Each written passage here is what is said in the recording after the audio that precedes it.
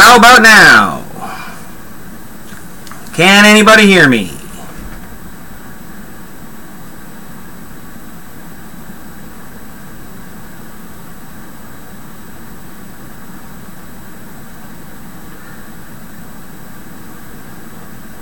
Thanks, Mark. Hopefully you can hear me saying this.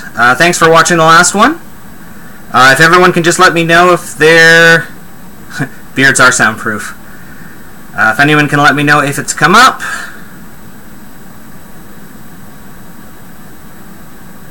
Beautiful. Alright, as I was saying but you guys couldn't hear, welcome everybody to ball motion number 2.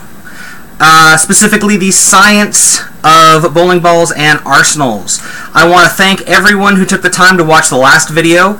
I know it's a little dry, the last one, but it was extremely important that we get the basics out of the way and you understand more about your game before we move on to this section, because none of it will make sense unless you know more about your game.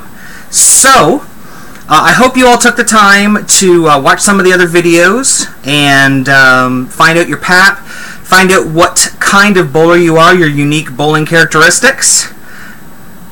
And I'm really, really looking forward to this session. This is the #1 set of questions we get asked all the time. What ball should I be throwing? Why does this ball not look good for me? Why does this other ball look great for me? And I'm going to help you guys not only understand what balls are going to look better in your hand, but why you need both, even if one doesn't look good normally, and more importantly, what not to waste your money on. We're going to make sure that you get the most bang for your buck. So, I'm just going to make a little adjustment here. Full roller, cranker, and half them. Okay. So, do we have any questions about the last live stream before we go into the new one? Oh, you're not hosed. Don't worry about it. Everyone has a style. I work with a full roller who lives in South America, and there are plenty of things that full rollers can do and be very competitive. For you over-rolled or three-quarter rollers like Tom Smallwood, look how successful he's been. With the right ball matched up to your game, you can definitely bowl. So don't worry about it. So let's see if there's any questions coming in yet. I know there's a little bit of a delay. There's about 30 seconds between when I ask something and when you guys see it. So if I don't get to it right away, please remind me later. So we're going to give about 1 more minute here before we get started.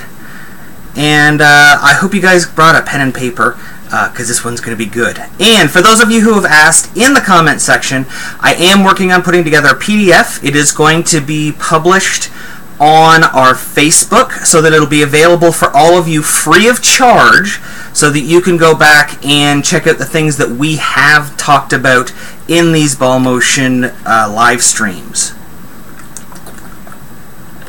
Alright, so it's 8:05.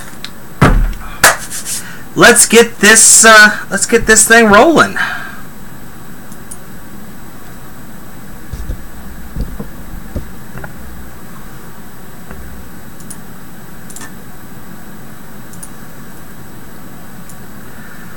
Alright guys, once again, I am Robert Johnson. I am a USBC Silver Level coach, a national coach for Team Canada, a PBA member. I wouldn't exactly say PBA professional. I just have not. Some people do well, others train well. I am a good trainer. That's what we're going with. For those of you who are just tuning in for the first time, I am a member of Lane Side Reviews with Scoops, Nicholas Porter, and Old Guy Wayne. And we've decided to bring a little bit more training for the average bowler to understand some of the more complex stuff that's going on in our sport. Now, this is stuff that's covered as a high-level coach that isn't always available to the regular bowler. there's something that goes on in our sport where a lot of the time the information is internalized in groups, and they hold on to it and don't share it with the rest of us. And I don't agree with that. I think that for us to become a bigger sport, for us to have that Olympic acceptance, we need to work together to build this sport up. So, after Ball Motion 1, we really want to crank this thing up and get you guys to the next level. So, without further ado, the science of bowling equipment.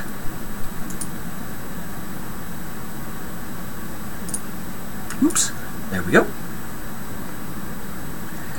Alright, so the overview that we've got, we're going to do the essentials of ball scoring in today's game, the phases of motion, and so for some of you this will be just a refresher, but it's good to have it in your minds while we're looking at the equipment that we're talking about and what we're using it for. I hope you've taken the time to watch Ball Motion 1, find out what kind of bowler you are and get your unique bowling statistics. The effective carry, how we create effective carry. Hopefully it'll cover everything that you guys ask. Factors to watch when tracking ball motion. This is going to be a really cool one that I tell a lot of people about, and it has to do with how the ball goes through the pins, and there are subtle factors that you can watch while you're bowling that can actually tell you when to make your moves. You don't have to make guesses. Then the important one, all in caps, because I am yelling. It is ball motion! Ball selection. Very, very important. We're going to cover, based on what kind of bowler you are, we're going to tell you what kind of ball is going to look best for you in your hands on a general house pattern. And then we're going to help you with the characteristics of ball selection and layout selection to create a killer 6 to 8 ball arsenal. So that's what we got here. Eli Lee. Oh my, 500 RPM, 17 miles per hour off the hand, 4 1/4 over, 3 degrees of tilt, 65 degrees of rotation bowling on wood. Oh boy, you're really going to like our Ball Motion 3 video that we're going to do. It's going to take us a couple weeks to do, but it's going to cover hand position and creating effective roll and different types of effective roll. I feel your pain. I definitely feel your pain. I was there a few years ago. I'm not quite as rev dominant as you are, but I'm an old man, so that's okay. Even if you're older than me, I'm older than you, because I'm an old broken man. Alright, so let's move on. I hope you guys enjoy the jokes. I'm pretty self-deprecating. I like to keep things light. Joke in the comments if you want. Just remember that please keep it clean. Please keep it nice. Let's just be good to each other and let's learn. So essentials in ball scoring in today's game. What does that mean? It means how do we score? We talk about it all the time. To score, you have to have proper execution of your delivery. A very, very wise friend of mine who's also a coach in Florida, Mr. Al Henderson, he once told me that you can be consistently bad, but if you learn to repeat shots, the repeatability of this game, you can learn to bowl on anything. As long as you do the same, you're able to repeat your shot and repeat what you're doing. So, proper execution, number 1. Determining the shape of the ball motion that will score. And we'll talk a little bit about that in a second. Just some ideas that I've used in helping me get lined up when I get to tournaments. You have to let the lane tell you where to put your feet. I have this conversation with Scoops all the time, and I know he's probably going to watch this at some point and be like, yeah, that's me. No matter how smart you are, no matter how stubborn you are, you will not win a battle of wits or really any kind of battle at all when you go head-to-head with the lanes. The lanes are not going to change what they're made out of. They're not going to change the amount of friction they give. The oil pattern's going to change, so really all you can do is play what's there. Lots of people just like to stand on one dot in the center of the lane and throw the ball to their spot, and if it doesn't strike, oh well, it's the lane man's fault. I've been there. We all started as bowlers like that. It's kind of something that we're taught. It's something that we need to change when we're teaching new bowlers. I was guilty of it as a bowler too. You can't outwit, you can't reason with, you can't argue with a lane. The lane will play the way the lane is going to play, and you either are going to play it that way and score, or you're not going to play it that way and you're going to struggle. That's the way it is. And how the ball goes through the pins is still the most important factor in scoring. Without the ball going through the pins, you get 0 every time. So you can actually tell a lot about what the ball is doing by how it goes through the pins, and you need to watch to make sure it's doing what you want it to do. You don't want it to just watch it deflect and go, oh, that's fine. Deflect, deflect, deflect. You don't want that. Okay, the ball has to slow down. It's got to go through the pins.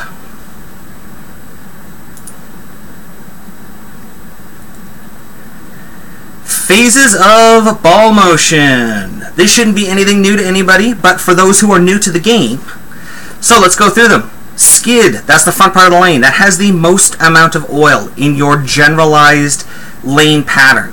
There are lane patterns that are very flat, but you will almost always have more oil in the front of the lane than you will in the back of the lane. The hook area, that's the middle part. This is an important one. Look at the distance between there. We're going to talk about that. It's kind of important. And roll, that last part where the ball goes through the pins. We talked about last week, well, at least on the last episode, that the ball, the optimum area for it to slow down and roll through the pins is about 5 feet in front of the head pin. So if we don't have a long enough hook zone, or the hook zone's way too long, the ball doesn't get enough time to roll, you're going to see it hit and it's going to bounce off like a rubber ball. Similarly, if the hook zone is too short, it might look like it goes, like it just stands up and goes, or rolls out.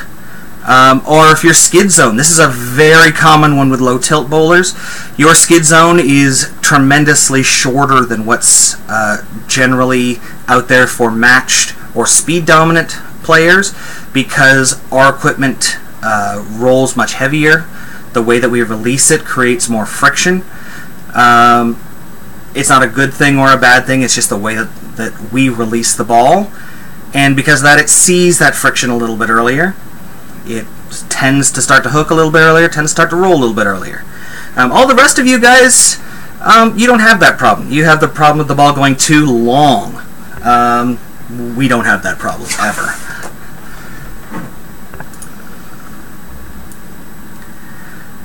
Alright. Woo! Oh, what happened there? Give me a second here. Boom! I love new software. Okay. Phases of ball motion. So let's talk about that skid. It's the highest ball speed. It's just come right off your hand. If you notice, you go to different centers, they measure your ball speed at different parts of the lane. You'll see a tremendous difference in your ball speed off your hand versus at the back of the lane. And we'll talk a little bit about that in a second. In the skid part of the lane, because it has more oil, it's not getting friction. The core is not spinning up. It has whatever revolution you put on it off of your hand. So it is at its lowest rev rate. It's at its maximum axis rotation. However you've released it, whether you're a turner, a spinner, a roller, it'll have its maximum axis rotation. So however much it's pointed this way when it's going down the lane. So it can either be going flat and going straight, 90 degrees, that's what it has. The force created by the ball speed exceeds the force created by the rev rate. Basically, the amount of force that you've put on the ball as it comes off your hand is going to be generally higher than the force created by the rev rate that you're creating. Now this does, as I said, change a little bit with when you get into rev dominant and extremely rev dominant bowlers. So for the general part, we're going to keep this the same. So we get to the hook zone. People think that the hook zone is where the ball hooks, and I think that's a terminology issue that we have in the industry. The hook zone is where the ball starts to lose ball speed. It's seeing the friction, so it is starting to rev up. It is starting to lose axis rotation as it's getting friction, just like a tire on ice. Eventually it starts, when you see that friction, it starts to go forward again. The force created by the rev rate starts to exceed the force created by the ball speed. Friction's acting on the ball. So if you can see here on the line between skid and hook, you'll see that the ball still projects down a little bit. What we're thinking though is if you saw the actual friction on the lane, at that line it's already started to see the friction and starting to change direction. If you had a marker on your PAP, you'd actually start to see it start to tumble rather than being a solid dot.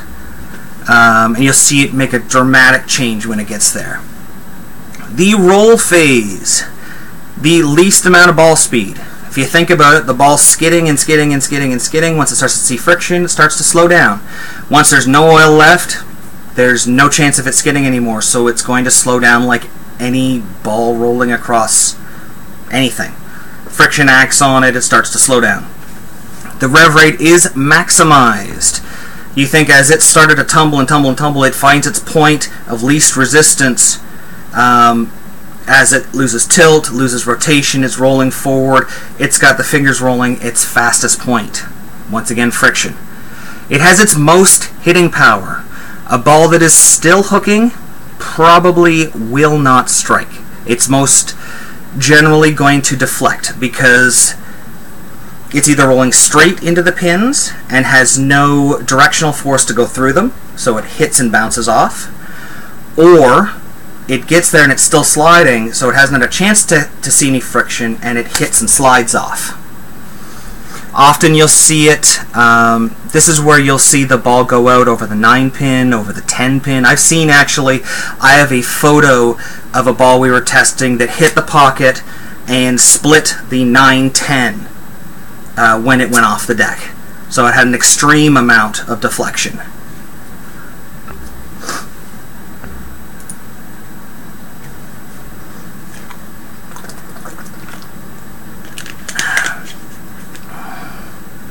Exactly, Rob. What skid?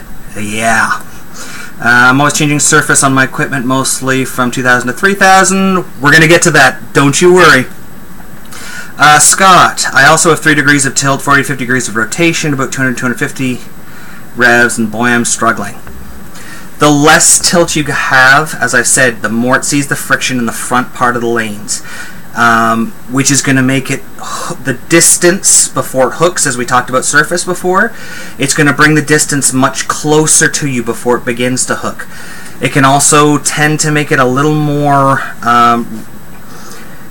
susceptible to over-under, especially if the lanes are very wet-dry, as it has extreme grip, and then when it hits the oil again, it'll start to spin out.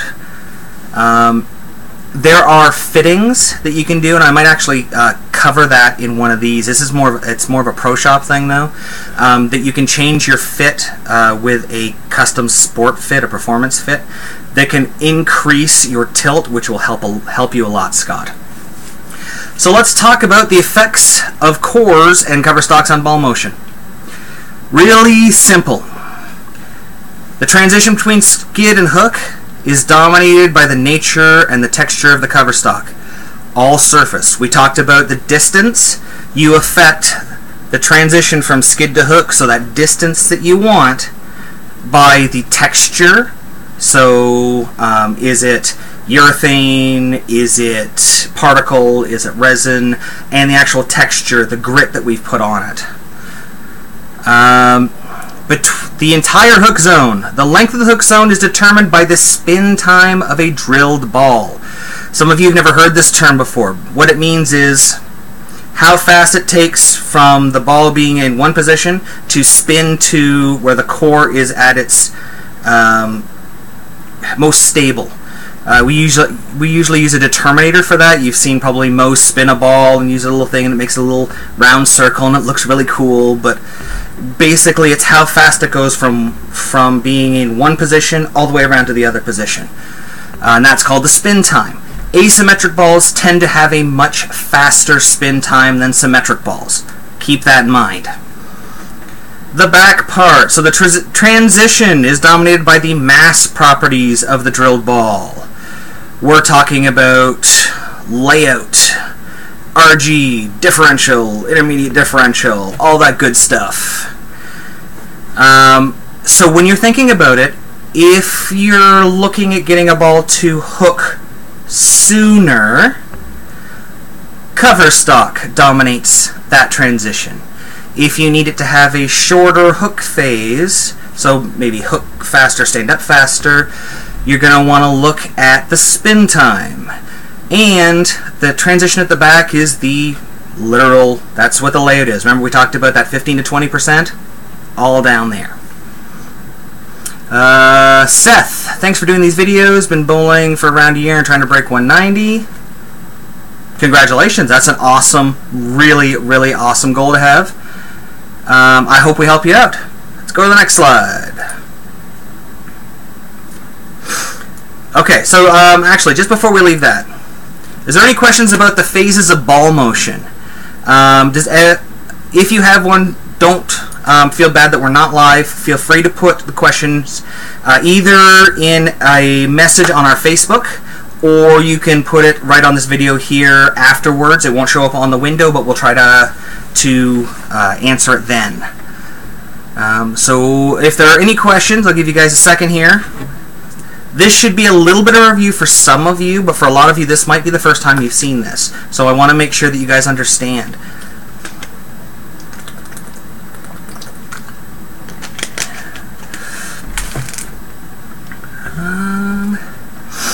Looks pretty good. I'll get to it then as we move on. Okay, effective carry. In the old days, we hear this all the time. The ball hit the pocket at the 17.5 board, left the deck on the same board, and hit the 1-3-5-9 for right-handers, 1-2-5-8 for left-handers. So basically, the ball hit 4 pins. That was what I was trained in the late 80s, early 90s. It's what a lot of coaches who grew up in the 60s, 70s, and 80s still teach. However, the modern game has definitely, I mean, it doesn't look like a lot, but it's a huge change. The ball still enters at the 17.5 board, but it is exiting on the 21 board for an effective strike. So it's the 1-3-5-8-9 it's hitting, splitting the 8-9 directly off the deck. There was some really cool videos with like Parker Bone from Brunswick a few years ago where it was, you know, split the 8-9, I'm done. That's literally what it is. You think about it, it's only 3.5 boards difference, but think about the change it's made to scoring in the last 10 years, 5 years. How scores have come up. The modern game has changed literally how we address the pocket. So it's important to think, you know, when you're leaving an 8-pin, when you're leaving a 9-pin, we're already seeing that the ball is not effectively going through the pocket. It's not entering the pocket at the right angle. It's not entering the pocket at the right spot. So it kind of gives you an idea already of things that you can watch to see what your ball's doing when you throw it to make adjustments, whether it be the ball, hand position, foot position. It gives you an idea that it's time to move.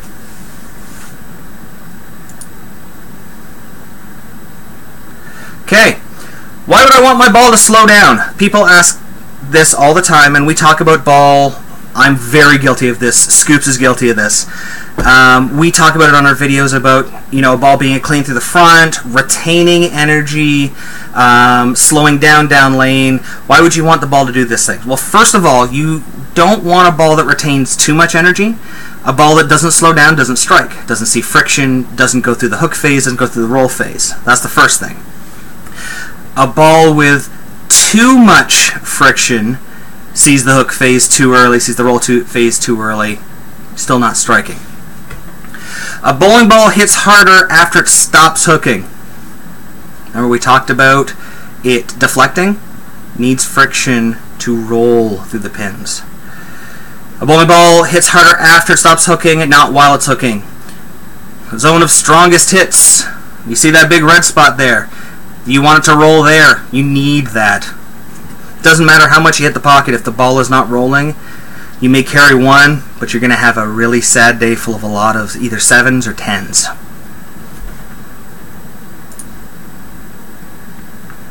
Okay, so factors to watch when tracking ball motion. When does the ball slow down? Remember we talked about it with surface. Looking at distance, changing the surface based on the distance that we want the ball to go before it starts to hook. That's number one. When does the ball slow down? To strike a ball doesn't need to hook. You can throw it straight, but it must slow down to reach its maximum rev rate and to roll through the pins. How does the ball go through the pins? We talked about it hitting the 1, 3, 5, splitting the 8, 9. There is another really cool thing that you can watch.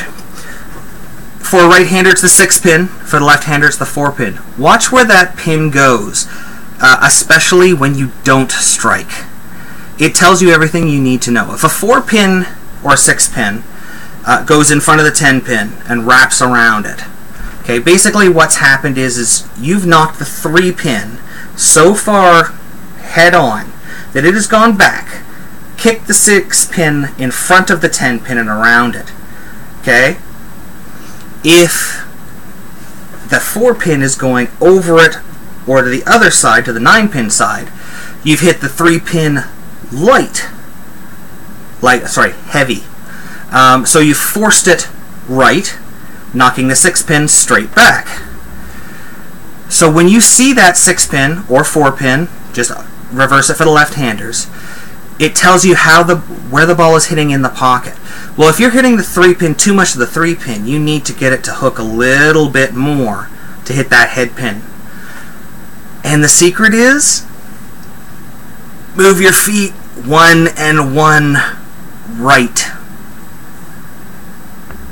1 and 1.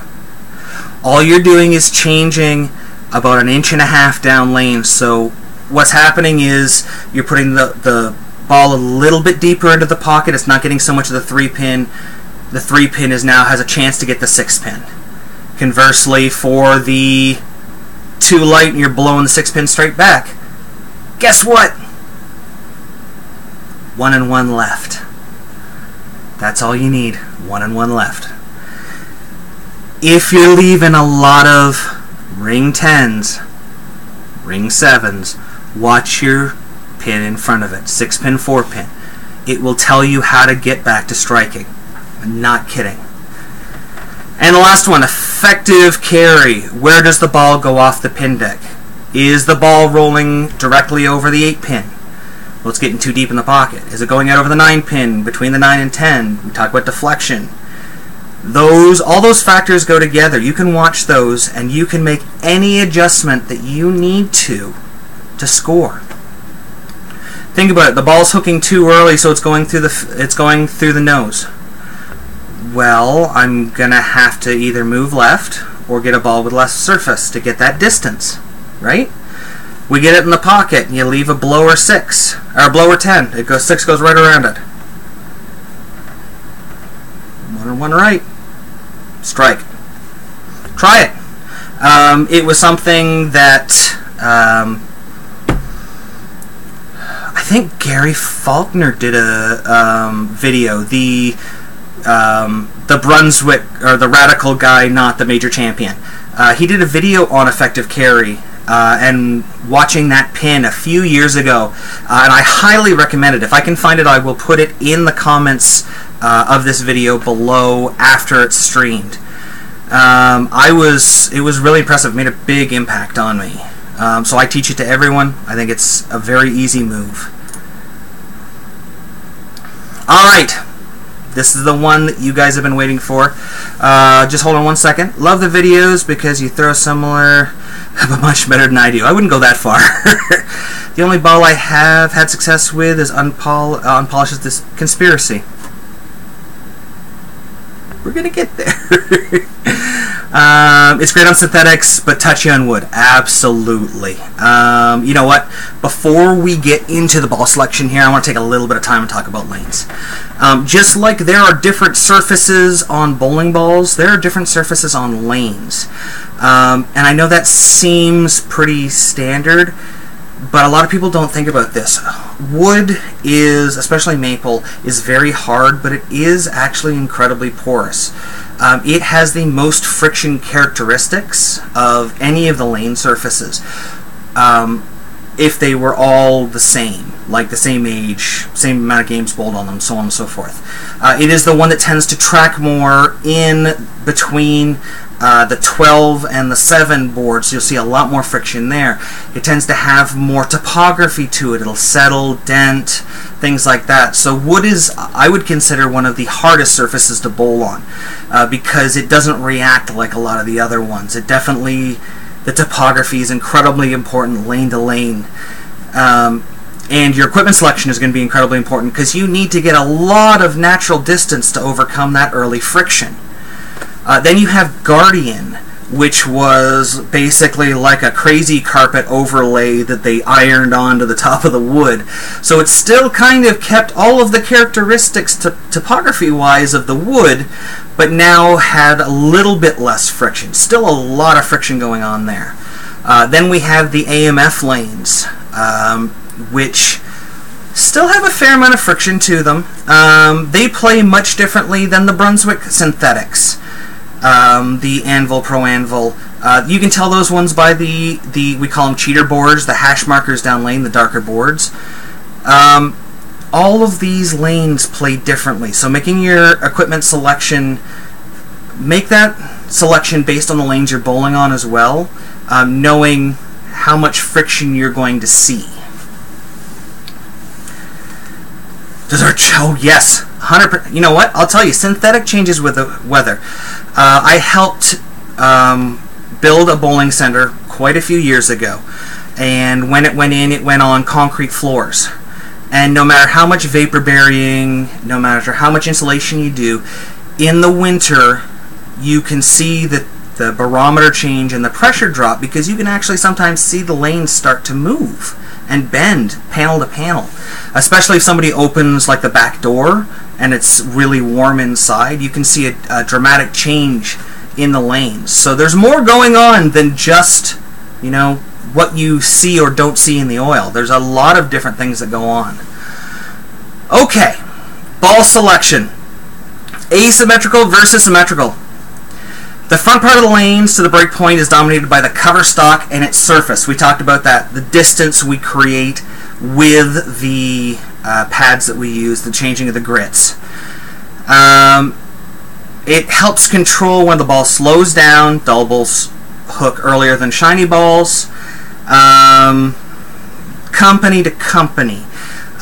We've seen a change with the way that pearls are created lately. There are a couple of companies, Brunswick being one of them, that rather than actually doing a poured pearl, it is now an additive that is put into the base urethane cover stock or the resin cover stock that creates the properties of what you'd see in a pearl ball without it being actually that poured different kind of cover stock. It allows them to be much more precise in what the ball does. I think EBI does the same thing. I'm not sure. I'm not one of their staffers.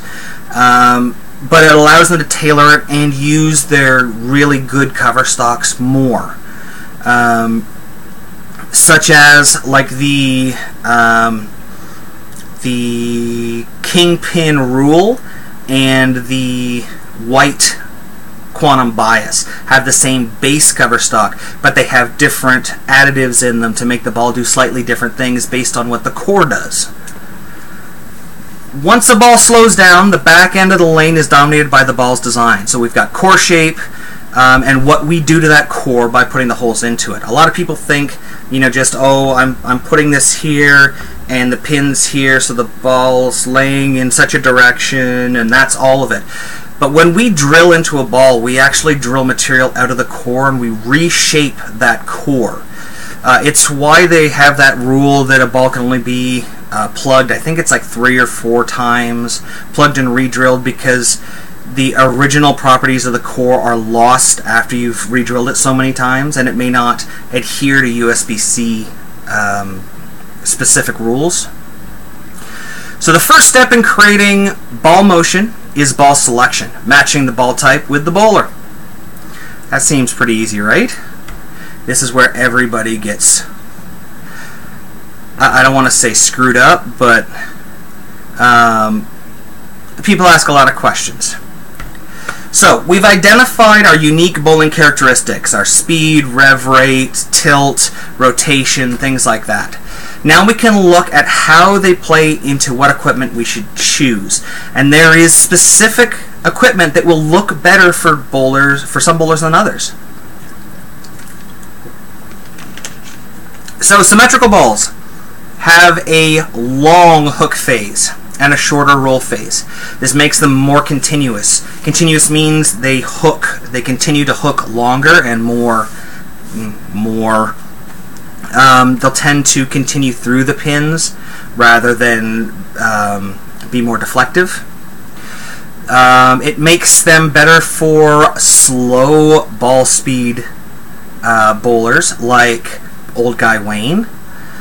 Even though he's our speed dominant player, because his speed and his rev rate don't match, his rev rate is very low, he still has a fairly low ball speed, ranging anywhere from 12 to 14 miles an hour. So symmetrical balls sometimes look a lot better for him. They look good in the hands of high track players. If you're a high track player, you're also a low tilt bowler. Rev dominant bowlers. I don't think I've met a high track player who isn't a rev dominant player, but I know they're out there, so I wanted to put that in there very specifically. And no thumb bowlers. You'll see a lot of two-handed bowlers have more success throwing symmetrical equipment because the hook phase is much more continuous. It's not going to be as jumpy, because they can create a lot of side rotation. They don't want the ball to go and turn like snap. They want it to be more controlled. Earthshades as a high school, I wish the course would go down to 12 pounds. There are companies, I believe there are 2 companies out there that do full cores down to 12 pounds.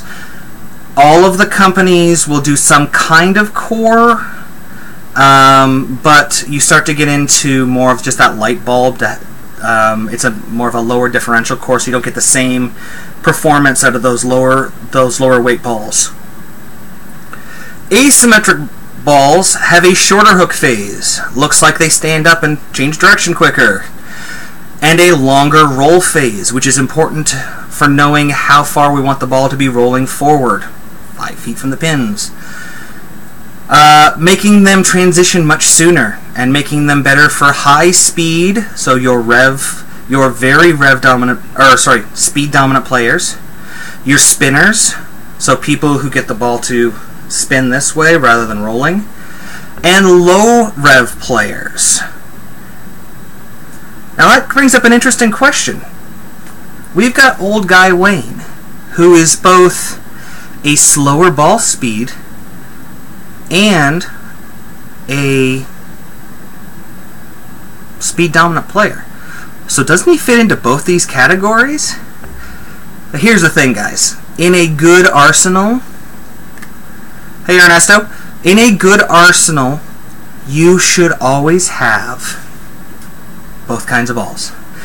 And we say that one looks better in your hand naturally because it matches up to your bowling characteristics. But if you have a 3-ball arsenal, say a spare ball and 2 balls, if one ball does not look like it's going through the pins correctly, you want to go to a different kind of ball. This is the famous, well, you know, I left a 10 pin and then I made a 1-board move and then I left a 4 pin, so I made a move for that, and I left a 10 pin again and I made a move and I left a 7 pin. After that 4 pin, I'm probably changing balls. The ball literally isn't rolling through the pins correctly, and we're going to cover that in just a second. So, ball selection. How much flare is too much flare? Now, I know we all love to drill that ball with that between 3 3/8 and 4 1/4 inch pin to PAP, which gives it the most amount of flare according to the flare chart. But more flare isn't always what you want. More flare, represented by the total differential of the drilled ball, is good for high-speed or rev-challenged bowlers, or if you are on a very oily pattern and you need the ball to spin up a lot, getting new, fresh cover. If you look at every one of those turns, one of those flares, one of those circles around the ball is getting new cover. It's creating its maximum amount of friction, which is getting it to start to transition. So you speed-dominant players, lots of flare is good, lots of surface is good, strong layouts and asymmetrical balls are good. You need the ball to slow down. Conversely, you want less flare for rev-dominant, low-speed players. You give a guy who throws 12 miles an hour a ball with 7 inches of flare, and I'll show you a guy who's got a ball in the gutter before it hits the cheater boards. It's just how it's going to work. You give him his maximum amount of friction and maximum potential of hook, it's going to hook off the lane. Same thing with a rev-dominant player. You give a rev-dominant player a very strong ball with lots of surface, a strong layout, lots of flare, that ball is going to hook at his feet. For us low-tilt players, I can throw a twist and get it to roll at my feet. It's just the way things work.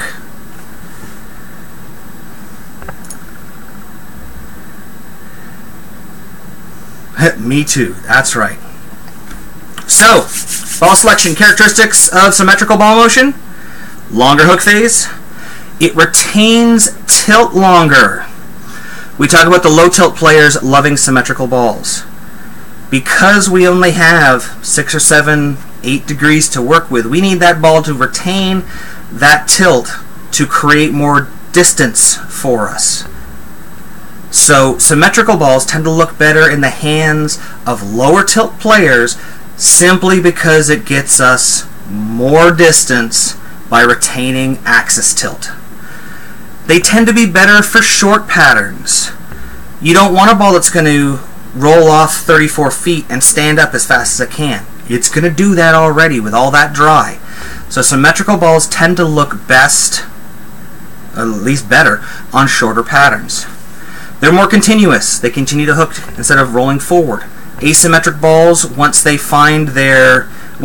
made their move and they roll, they will eventually just roll straight forward, which is where you get a lot of deflection. Better for track breakdown. You know, when you got to move left all night, you want a ball that's going to keep hooking back, keep coming back. You don't want to make the turn and roll forward. And better for high track players. We talked about low tilt. A lot of high track players, depending on the layout you use, especially with asymmetric balls, if you try to do a pin down ball, we talked about in that flare unsafe zone, man, will that thing thump over your fingers and your thumb, or even go between your fingers and the thumb, making you like an over-rolled or a 3/4 roller. So symmetric balls are going to look awesome for those players. That's me. Asymmetric ball motion, shorter hook zone.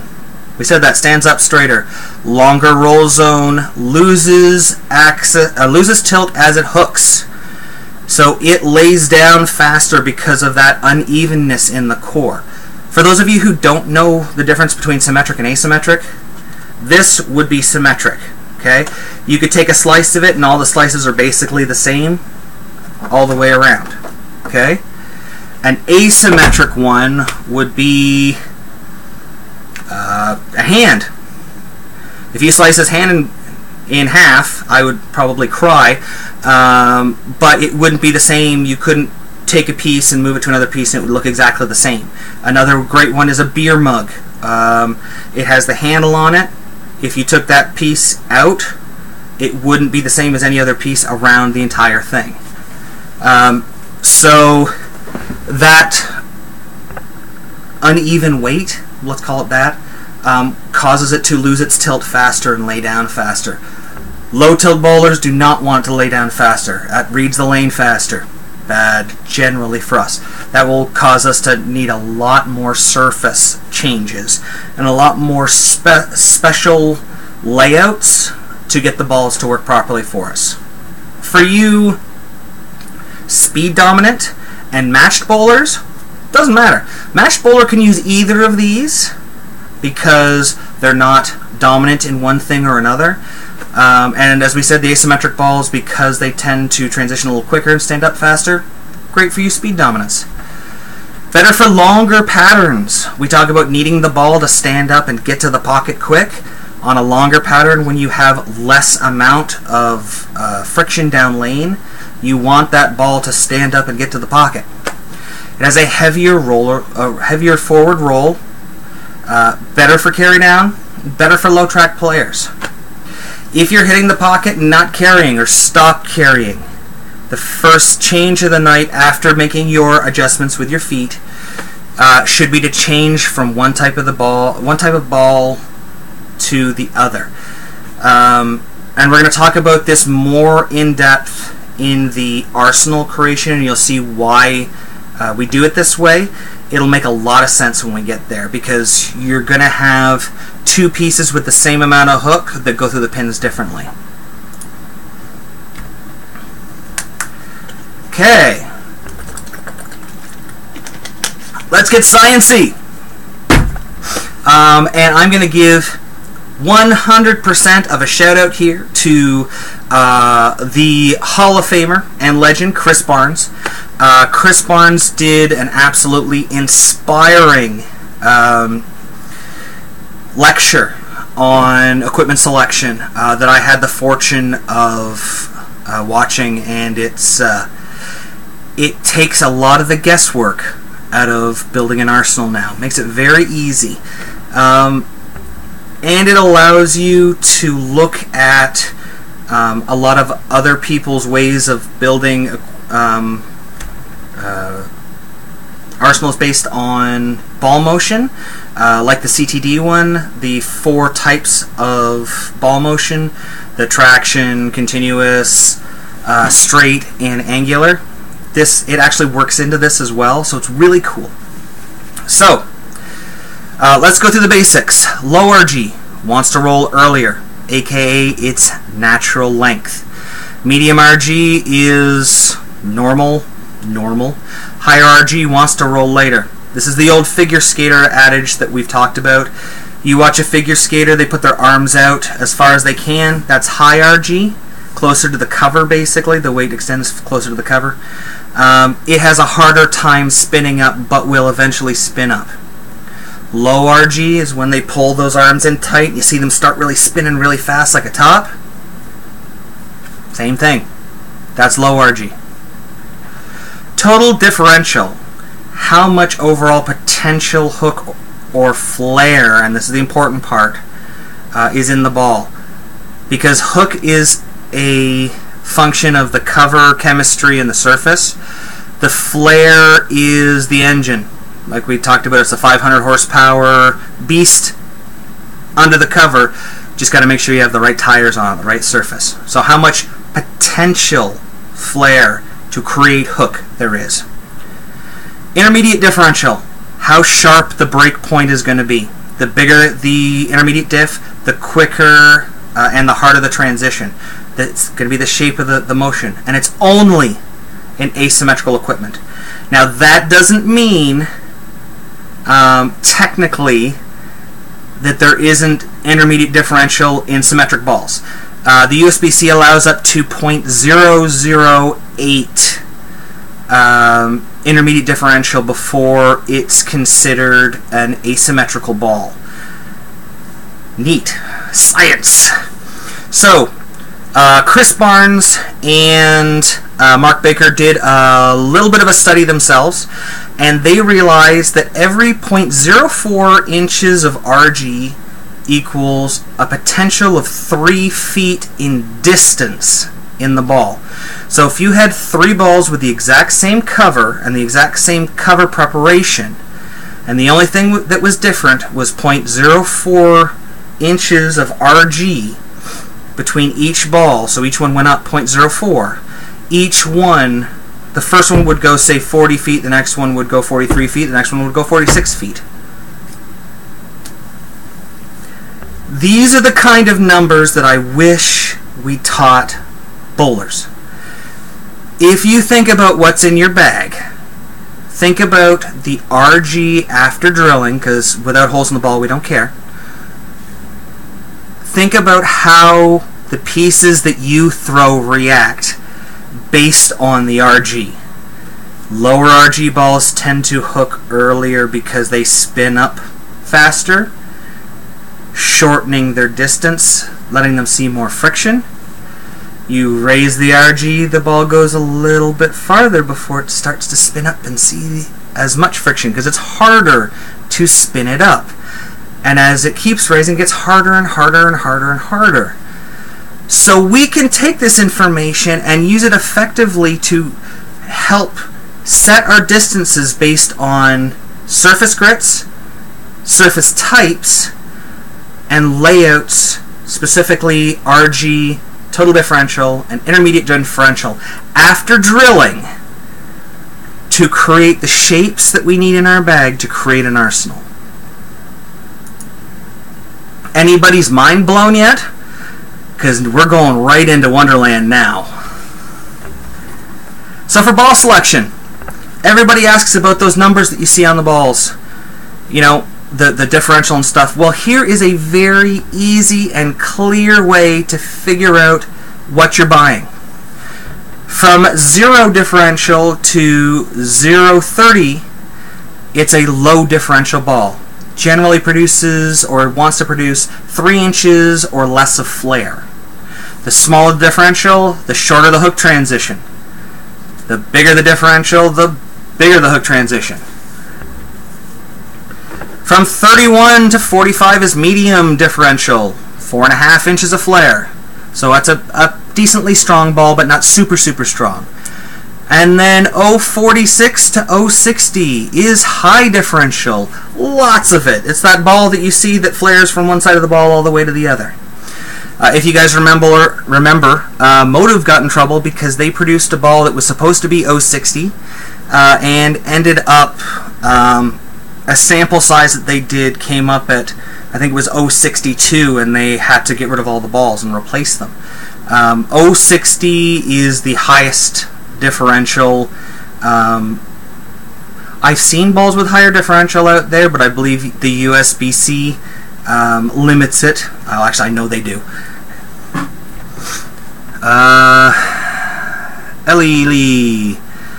What's the difference? The distance difference in grits? Just wait. We're gonna get there. Intermediate differential. This stuff's important. I know this is dry, guys. But this plays a lot into what we're doing here. The intermediate differential RG measures and ranges of inches from 0.08 to 0.037. As we said, the 0 to 0.008 is symmetrical. 0.009 to 0.020 is a medium intermediate differential.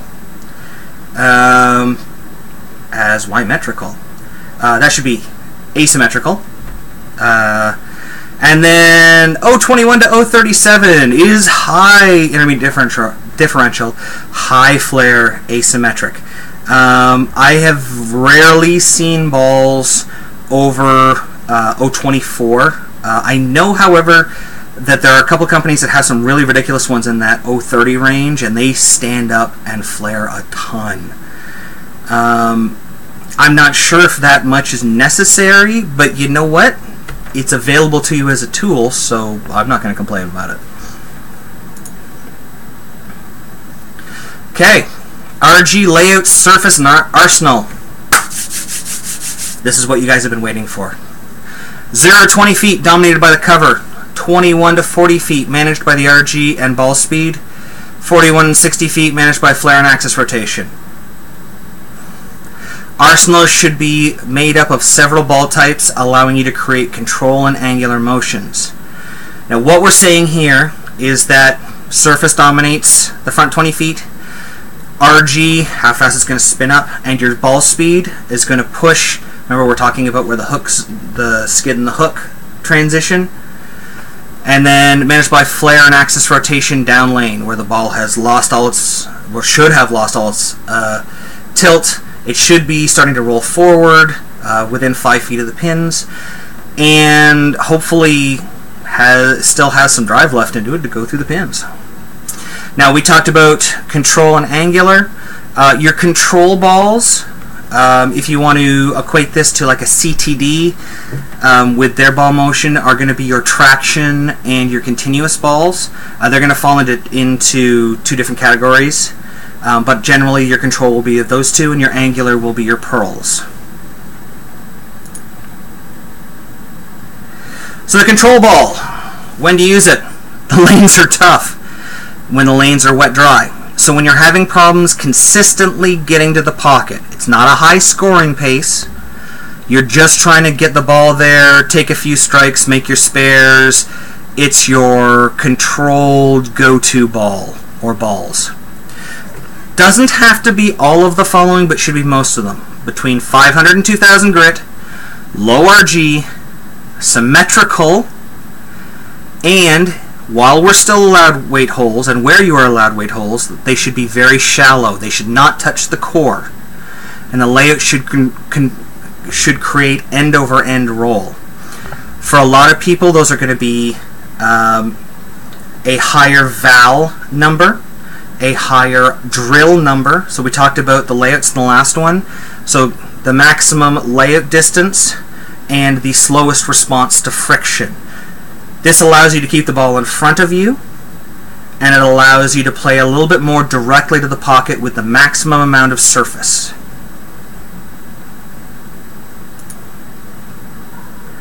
Angular balls. When to use these? These allow you to take 2 to 3 boards that you're shooting at and make it 3 to 5 boards. It just opens the pocket up. More angle to the pocket creates a higher scoring pace.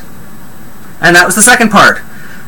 When the scoring pace is high, when you see people start to throw those higher games, you know you got to go to something angular that's going to allow you to, high risk, high reward, strike more, potentially. As we said with the control balls, it doesn't have to be all of the following, but it should be most of. RGs move up 2.50 inches plus. So we're already looking at creating a difference in distance from the RG in the ball. Asymmetrical, so we know it's going to stand up a little bit faster, which is that angular motion. Allows for maximum axis rotation. Okay, this allows you to get around it, to twirl it, spin it, fluff it, whatever you guys want to call it, to create the where your PAP comes back facing you more than when you're throwing your control ball, which allows it to react to the friction down lane much faster as well, creating a much more hockey stick motion. Weight holes, where allowed, need to be 1 to 3 inches past your axis point. Very small and very deep. We're reshaping the core to change the differential, intermediate differential, and RG to create a ball that goes a little longer and has a little bit more of a stronger move to the pocket. Does it have to be a pearl? I would say yes. Now, as I said, companies have changed the way that they create their balls. So a lot of pearls have different additives used to do different things, and so do some of the solids. But for the most part, companies produce the balls to do what customers think they're going to do. So a ball that is produced to be angular tends to be pearl. Faster response. And that's how they build the cover. So, here's a sample 6-ball arsenal for a matched player. Excuse me, need a little bit of water here. So your heavy oil control ball, your HCB, is going to be a low differential ball. You see, I recommend about a 2.48, 2.47, 2.49. In that area is going to be good. It's symmetrical, so it doesn't have an intermediate differential, so 0.00 up to 0.08. And intermediate differential, and a differential of 0.55, so very high flaring. Reason for this: your heavy control ball is played when the lanes are oilier. You need to keep the ball in front of you. You want to play it a little straighter, so you want to have the most amount of surface on it. We recommend about 500 as your base. You're going to want to adjust it based on the surfaces, and all of these surfaces based on the type of lane that you're bowling on, the type of tournament you're in. Allows you to play farther right, straighter, and not give up the heads while breaking down the lane.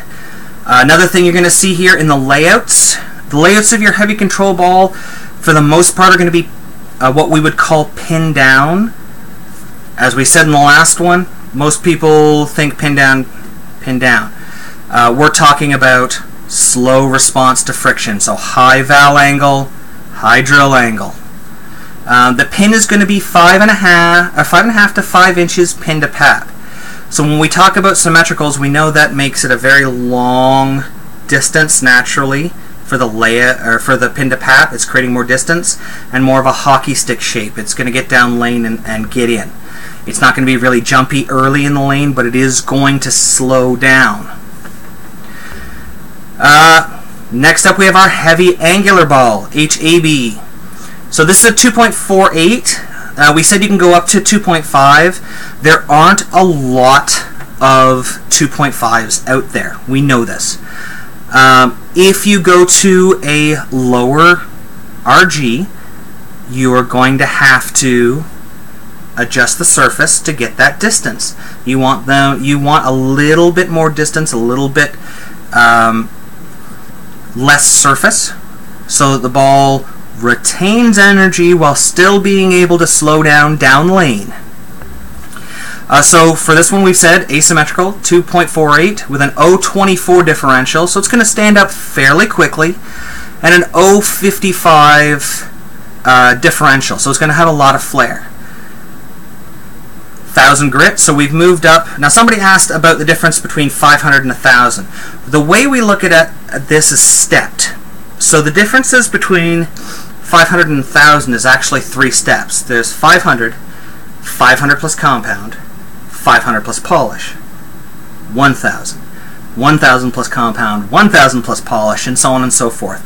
So we've naturally created with surface a couple of extra feet of distance in this angular ball, so that way it doesn't get bogged down in the oil, but still has enough leverage left in the core with the intermediate differential and the flare potential to stand up down lane.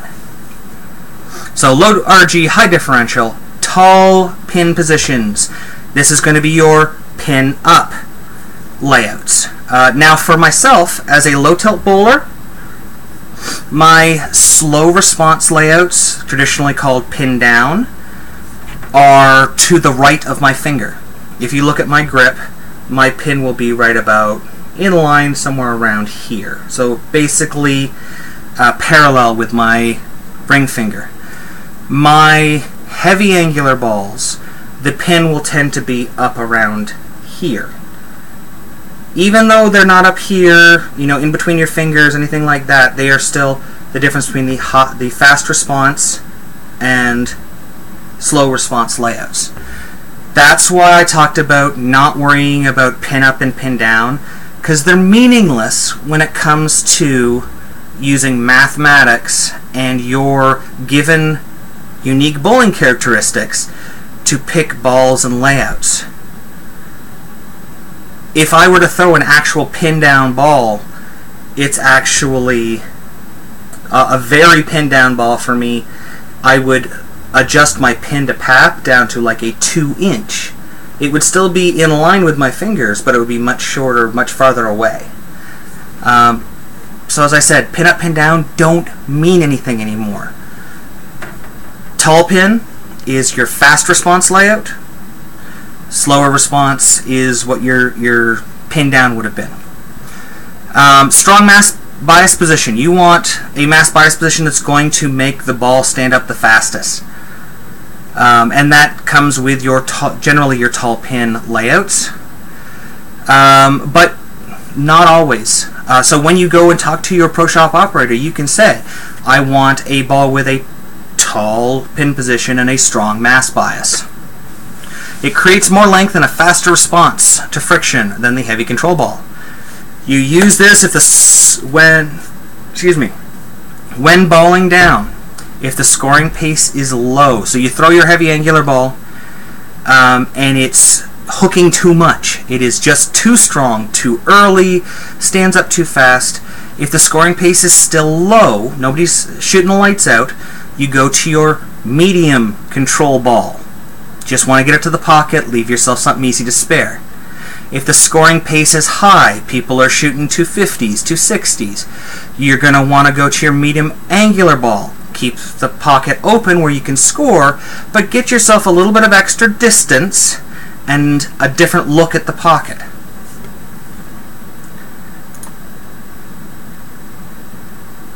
Is that 500 grit true cut pads? This is based on Aberlon, but I will show you later. I do it with my true cut pads. So I use my 500 true cut. Your medium control ball. So we're still at 248 to 252. So we're now looking at that 0.04 inches of RG that we can create distance specifically with the ball we're choosing. We've gone still with a symmetric ball, so no intermediate differential, and we've lessened the differential on it to 0.35.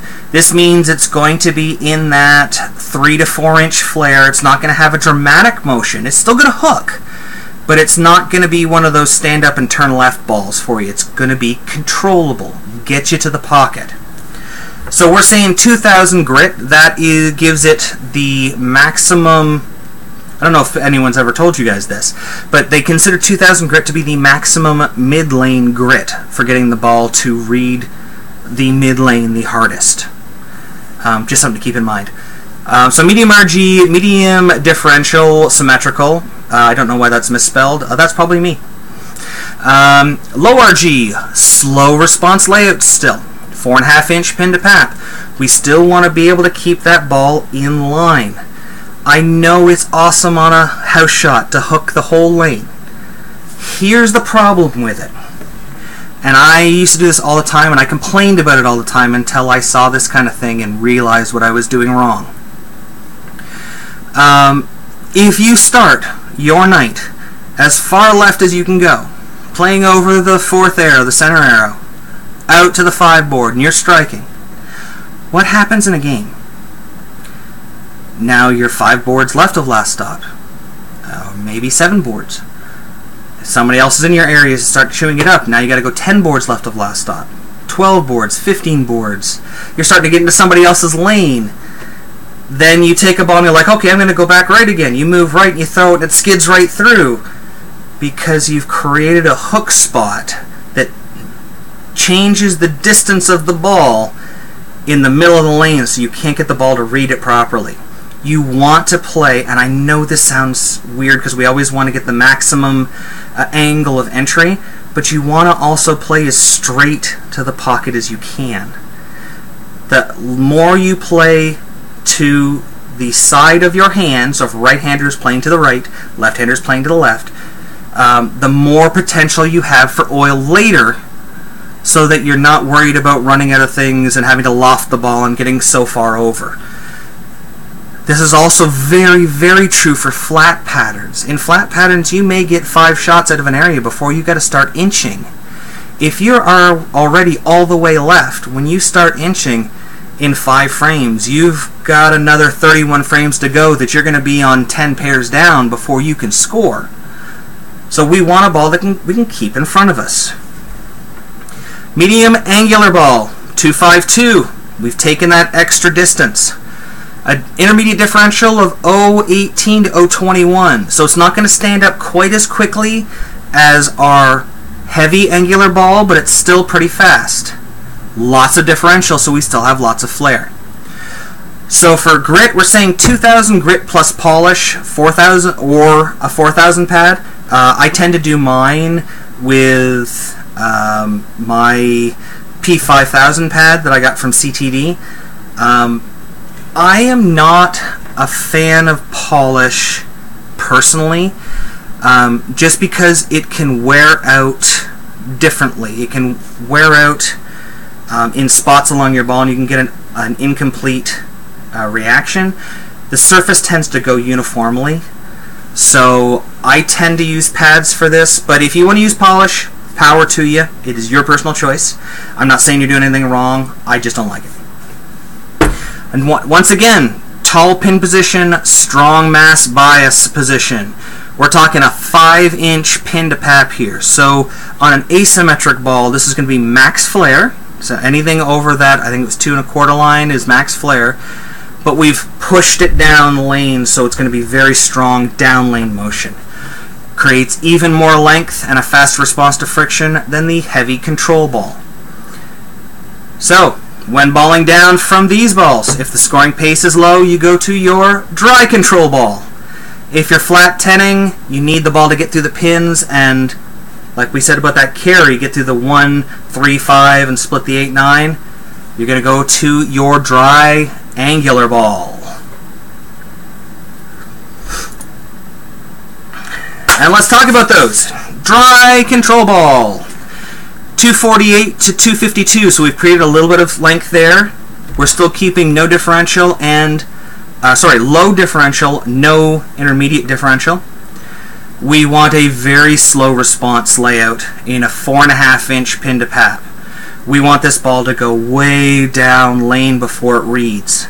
It's a dry control ball. If there's lots of friction, it's dry. This often tends to be your urethane ball. Even though urethane reacts the earliest, this tends to be your urethane ball specifically because it can also double for your spare ball. When you are limited to the amount of balls that you can take, say you're going to, like the men who just got back from the PABCOM tournament, you're limited to 6 or 8 balls. You got to have a space for a control ball and your spare ball. If they can both be the same thing. Lastly, your dry angular ball. Your dab. I'm sorry. 254. We've already started to create a little bit more distance. I would actually probably even push out a little bit farther to 256, 257. We want an intermediate differential of 0.008 or less. So that would be a symmetric ball or a very weak asymmetric ball with a very, very low intermediate differential and a medium, a low differential symmetric, high RG, medium high RG. 3,000 grit plus polish. You want this ball to get way down lane. The polish gets it down lane but keeps that total amount of hooks, so it's going to be a little bit faster response down lane. It's going to get way down and snap. Angular. Tall pin position. 5 inches plus pin to PAP. No weight holes. None. Even if you have weight holes available to you. You notice that we talked about weight holes in the first one, specifically to get them to roll a little bit earlier or be a little bit more dynamic off the spot. In the last slide For medium control, notice, benchmark, nothing about weight holes. No weight holes. If you have to have a weight hole, put it on your PAP. That has zero effect on the RG of the ball in a way that will change your distance or the amount of flare or where it's going to read on the lane. It has a... If we talk about, you know, the old Mo thing, the P1, P2, P3, P4, your P2 hole, which tends to be your PAP, has no effect on equipment. A P1 hole, I think, is minus 20% of dynamic performance. P3 is plus 20, P4 is plus 40%, or something of that nature. So no weight holes. We don't want these balls to roll earlier or be more dynamic. So let's put this all together. This is my current arsenal, and we're going to talk about some differences here. We have my heavy control ball being a conspiracy at 1,000 grit. In the notes, we talked about having 500 grit on that ball. Well, I am a low tilt bowler. I don't have a problem getting the ball to see friction, which is why you have more surface on the ball. So I can use a little bit of a higher friction on a ball, or a higher grit on the ball, to keep it from rolling at my feet. A lot of people, when they bought the Dragon, the Katana Dragon, the first thing they would say is, well, the ball's not hooking. And when I got them to send me videos and send me layouts, what was in fact happening is the ball was skidding through the first 5 to 10 feet of the lane, and the hook phase was basically at the arrows. So it was rolling forward by the time it hits 30, 40 feet and just looks like it's going straight.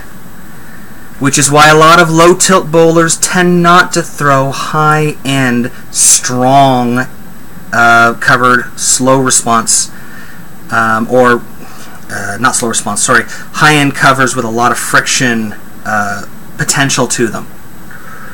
Now, we also said symmetric. I recently went to the Conspiracy Solid as my heavy control ball. I had a magnitude 055 that had a hole in it that I replaced, and while I really, really like the Method Solid that came out, it was a little too slow response for me. I really liked how clean the Conspiracy is. That's the additive package that they used that gets it down lane and still allows it to be smooth but hook a lot. For my layout for this, I am 70 by 3 3/4 by 20, so I have a fair amount of natural length built into the layout, a fairly strong pin to PAP placement, and a very fast response valve angle. So this is my tall pin ball, and if you look at the layout, when the fingers, my pin sits way up here. It is a tall pin with a strong, a not strong mass bias position. Because I don't need that help, this layout swings the mass bias into my thumb, making it, with that layout, a symmetric ball. If you were to put it on a determinator, it would spin to my thumb, which is a hallmark. It's a hallmark of symmetric balls. They all spin to the thumb. So I have created a symmetric ball for my heavy control ball rather than choosing one.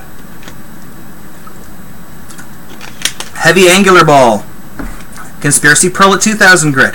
As I said, we wanted to create that little bit extra distance from 500 to 1,000 with 3 steps. We went from 1,000 to 2,000. The additives with this surface create a 3-foot difference in length before the ball hooks. This is also a tall pin. And I know we said slow response ones for the Conspiracy, or for the heavy control ball. This is just something that I am currently trying out. As I said, the other balls that I had the slower response, big, strong layouts. This is something I'm just testing. And I'd love to have your feedback on what, if you try this, what you test in that spot. And for you speed dominant players, don't be afraid to go with more surface. Your heavy control ball, I've seen people hit them at 180. It'll look like a snowball, as Mo would say, but as long as it slows down, you can carry.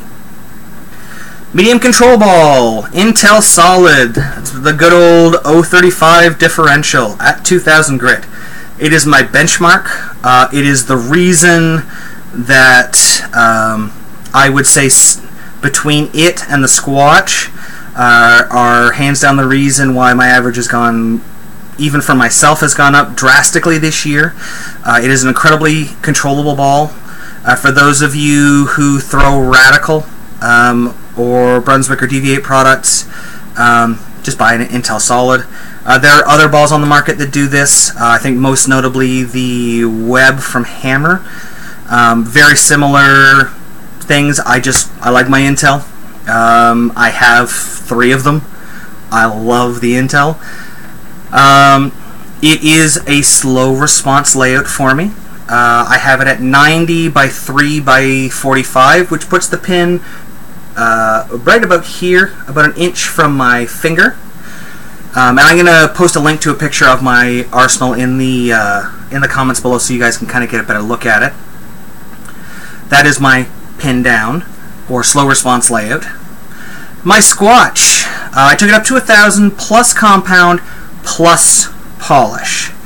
Now we talked about doing steps and how we change the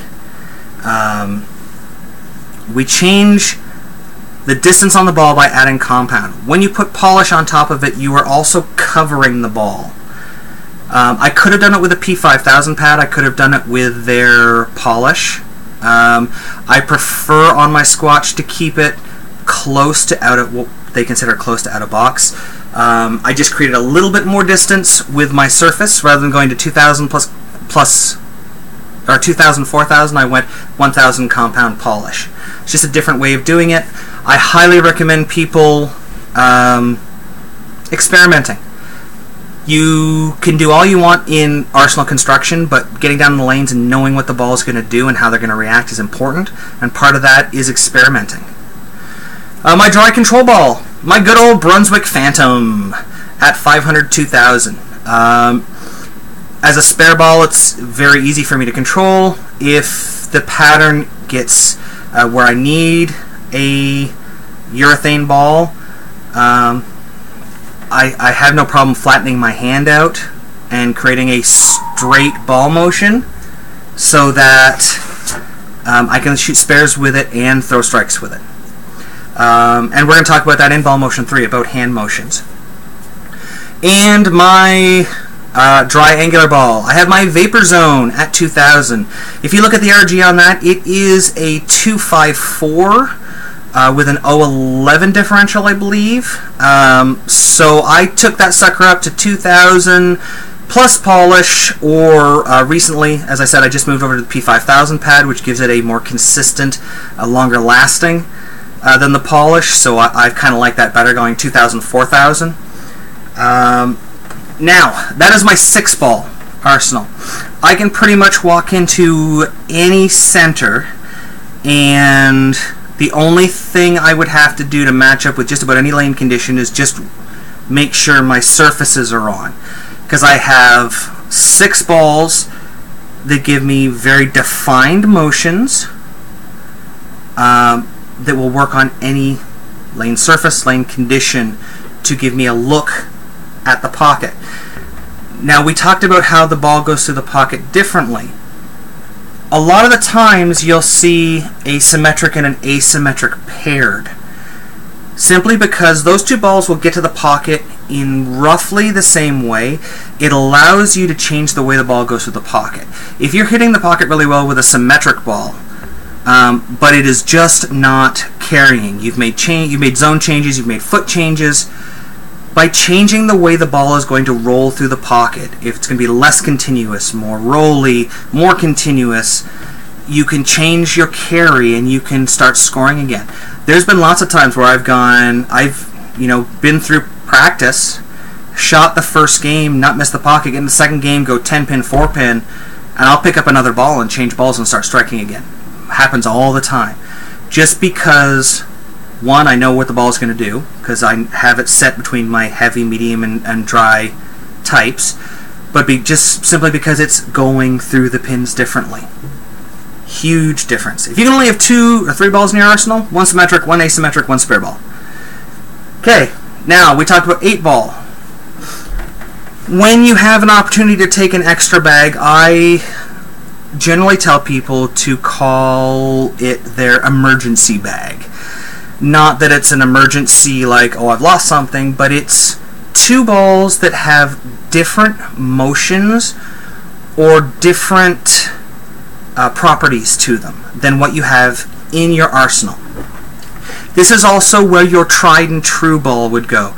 Everybody has one, that ball that they're super comfortable in, that when they know they get into trouble, they can just go to it and they have supreme confidence in it. This is where that ball would go. Yes, this is going to be on the channel after I'm done. Off topic, would I recommend Eileen's Bowling Buddies Swing Trainer for bowlers? 100%. I'll get back to my thing here in a second. When I got back from the tour in 2014, I had blown my shoulder out, completely tore it up. I was having problems with my fibromyalgia. Basically, they wanted to replace my entire shoulder, the socket on the arm and the shoulder. Rex and Sandy from Eileen's Bowling Buddies, Rex has passed, bless his soul. He got together with me and I started working with the trainers, and I completely rehabbed my shoulder, completely retaught myself to bowl with Eileen's Bowling Buddies. There is not a better training mechanism on the planet, bar none, period. They were the first. They're the original. They have the patents for the original designs. They're amazing. I cannot thank them enough because of their rehab. The ability to rehab with these products, not just learn how to bowl and practice off the lanes, but to rehab with them, allowed me to keep bowling. So yes, I would 1000% recommend them. Now, back to this.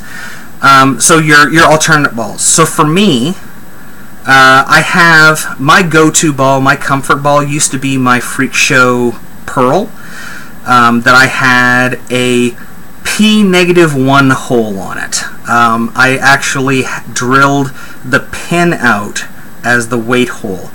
And I love that ball, and I actually replaced it with my Prowler, which gave me a similar motion in a low differential, low intermediate differential, asymmetric ball.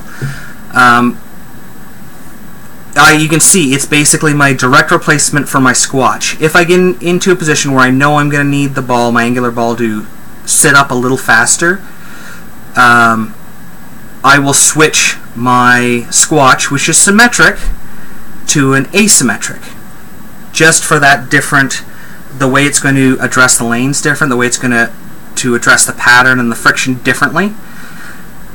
Excuse me. Once again, if you're a speed dominant player, you can play with these a little bit, as I've done as a rev dominant low tilt bowler, to make them fit in. But this gives you a kind of an idea. Same thing as the dry angular ball, the quantum bias Pearl. Take that sucker up to 2,000 plus polish, or 2,000 plus 2,000, 4,000, 2,000, 5,000.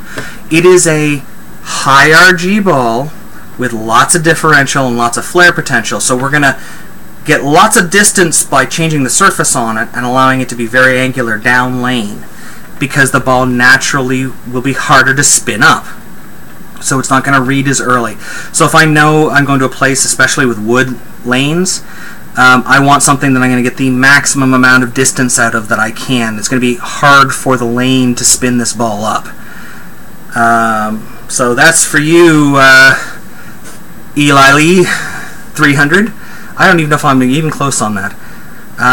But that is my 6-ball / 8-ball arsenal. So layout selection. Layouts for symmetrical and asymmetrical balls are different because the balls are different. They do different things. We've talked about one standing up, having a shorter hook zone. longer roll zone, one having the opposite. Drill angles on symmetrical cores are irrelevant. It doesn't matter. It could be 0 degrees. It could be 359 degrees. The drill angle does not matter. As my good friend Nick Smith would say, CG no matter. Hashtag CG no matter. He should get like a royalty every time somebody says something about CGs on symmetrical balls. It is only the pin to PAP and val angle that will affect the roll characteristics of a symmetric ball.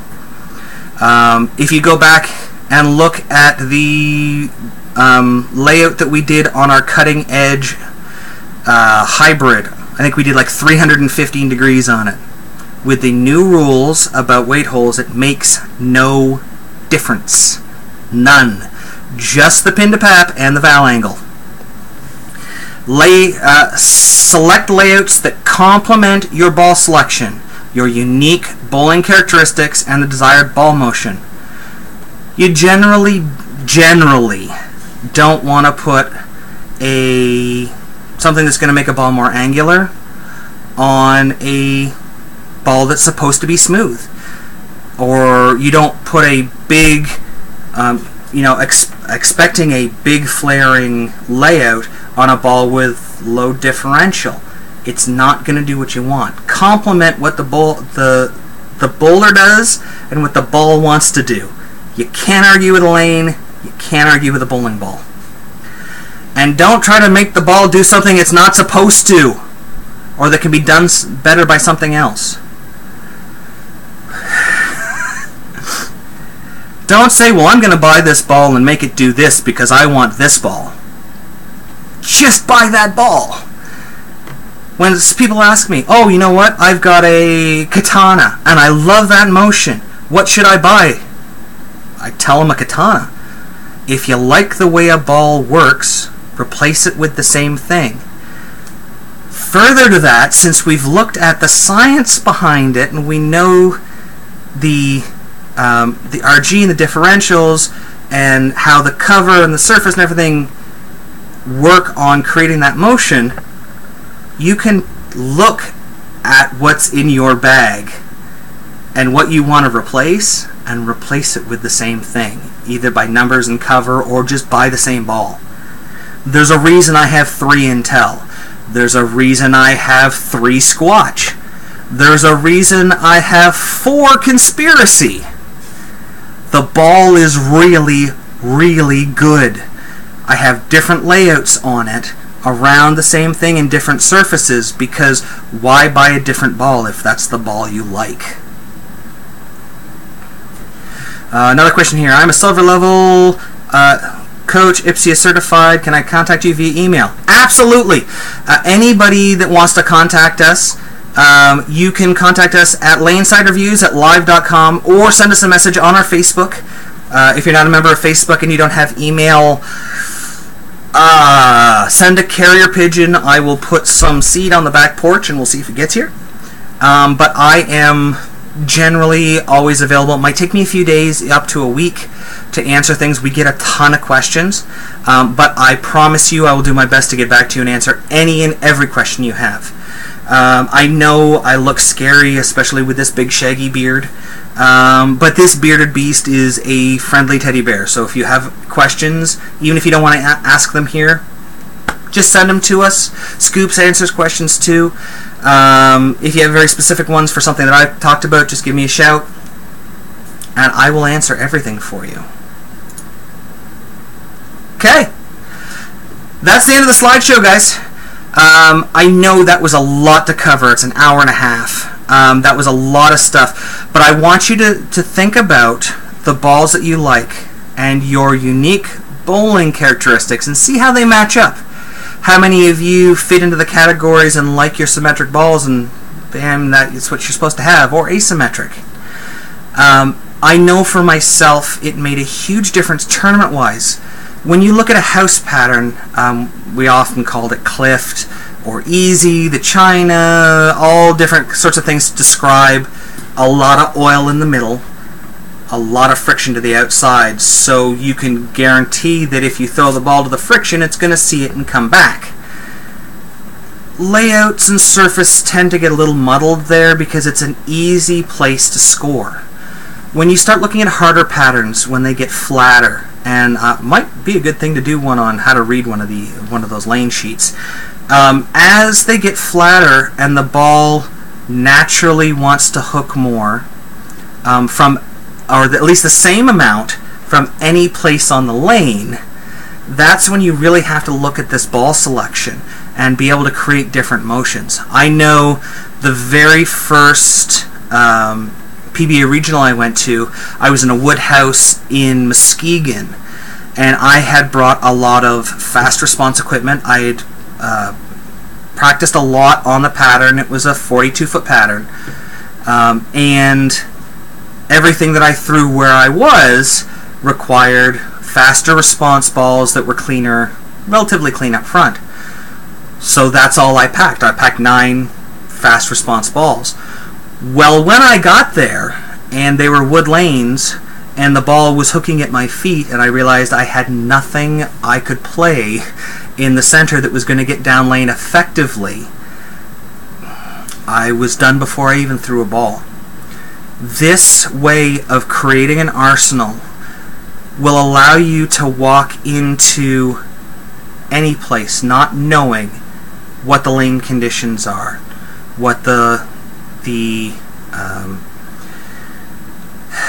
condition of the lanes physically are, topography, things like that, how much friction, how old they are, how long it's been since they've been resurfaced, so on and so forth, and have a chance to score simply by changing a little bit of surface, and it's mostly on your higher hooking stuff, your heavy control and medium control. So you can go in there and let your bowling do the talking rather than saying, well, you know what, I didn't have the right equipment. This literally gives you every piece of equipment you need to score. But before I did this, I wanted to put it to the test. So I entered 2 tournaments. One in Welland, one in Scarborough. Both of them, all I took were my 6-ball arsenal. The very first one, I got out there, and the first thing I did, I went to my benchmark ball. Looked good, I found the pocket. I tried going to a stronger ball. And this is where we're going to talk about lining up a little bit. I went to my regular shot, threw my benchmark ball, it was in the pocket, boom, easy strike. I said, okay, I know that shot's there now. I want to test some things, so I moved right and threw one up the gutter to see how much friction was there. And this is the one in Welland. Then I moved left and tried swinging it. So I've thrown 3 shots to kind of judge where the friction is. Then I tried my intel again, struck no problem. I went to my squatch, threw it, and it got to the pocket, but it was just a little bit too long. Just a little bit, by about 2 or 3 feet. So it wasn't quite rolling in the right place. It would hit, but ring 10, ring 10, ring 10. So I knew my intel was right. I played my intel for the first 3 games, made a move as the scoring pace opened up a little bit to my vapor zone. I shot 940 for 4 games. Okay. I felt the pattern was a little easy though, so I decided to try it again. Went to the event in Scarborough. Once again, exact same thing. In through my intel, it was a little early, but it got to the pocket. So I made a quick adjustment, threw it again, and I got to the pocket. I threw one on the outside to find where the friction was, moved inside, threw my heavy control ball to see if there was anything weird going on, if it was going to catch and flip, if it was going to hook and shape to the pocket. Then I went back to the middle, and I threw my medium angular ball, my squatch. Well, it turns out my squatch from my original position was awesome. It looked spectacular. First game I throw it, no problem. Second game I throw it, no problem. Third game we changed sides of the house. It's a back-to-back house. There was a little more friction on that side of the house. Excuse me. So I ended up balling down to my vapor zone. through it no problem. Went to the next lane, it hadn't been bowled on. It was the designated rotating breakdown pair, so it still had a little bit more oil than the other ones. Back to my intel. I shoot 910, which was one of the higher scratch singles. I think it was like the second highest on my squad, and I ended up 25th. It was a scratch tournament, so I lost to some people who came in with 170 averages who suddenly averaged 220. But I feel like averaging in that 230 to 240 range with this arsenal, just making that change, is fairly soundproof in my mind. It also had a dramatic effect on my league. My average, I started the year pretty slow and ended up putting, I think, 15 pins on my average in the span of about 4 weeks. And this is in the November-December area, not at the beginning where it's real easy. So that's it for me. I'm going to take about 3 minutes of questions here until 9:45. This will be available on the on YouTube, and we'll link it on the page. As I said, send in any questions you want. Do I provide lessons virtually and in person? Absolutely, I do, Rob. If you want to give me a shout, lanesidereviews@live.com or on our Facebook. You can get there by going to lanesidereviews.com. We can definitely talk about it. I coach players. I have players in 12 countries around the world, plus some of the work I've done locally here. So, yeah, absolutely. Conspiracy. Can you notice a difference between the hitting power of the dynamic core? Yes. I know some people say that it's a marketing gimmick, but the restitution, the coefficient of restitution shows how the energy goes back out.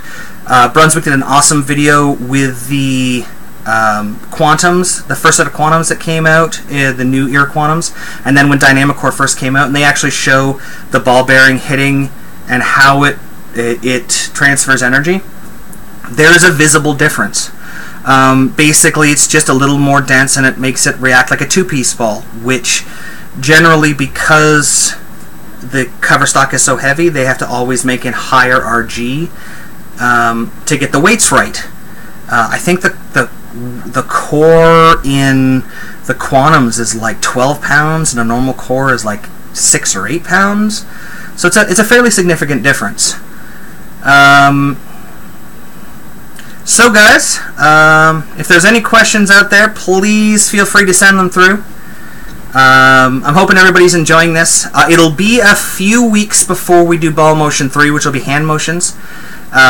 This is a busy tournament season, so I'm going to be out. I'm also going to be coaching some of my youth and adults all over the world. So it's going to take us a little bit more time to put it together. I really hope that you guys have enjoyed these videos. I really like sharing this with you guys. When I started as coaching, there was lots of coaches but no information, and every coach had their own idea. Being able to share like this and put scientific information out there to meld with the art of bowling takes a lot of the guesswork away of what we do and allows us to focus on just repeating shots and becoming better bowlers. Everybody wants that magic ball that's going to make you strike, that's going to make you perfect. It doesn't exist. You gotta repeat shots at least somewhat close. But this will give you the opportunity to just worry about throwing shots. That's what this was for. So I hope you guys liked it. And like I said, we'll see you guys in a couple of weeks. So if you have more questions, send them through. lanesidereviews@live.com, or send them to our Facebook. You can get there by going to lanesidereviews.com. Don't forget to support us on Patreon. If you like this kind of content, please go give $1, give $5. All this goes to us buying new things like this new software so that we can do these live streams, getting us some new cameras so we can do some new those new angles that you guys wanted. It helps give you the bowler what you want. So please support us there. Also go to Spreadshirt. We got some amazing designs on there. You can have some really cool ones, King of Two-Handed style. You can have the many faces of Wayne on there. Will I be at Bowl Expo? Haven't decided yet. Still working on that. I really, really love going to Bowl Expo. I don't know why more people don't. So if I can be there, I will be. But other than that, guys, I think that's the end of Ball Motion 2. So send those questions through, and until next time, guys, we'll see you laneside.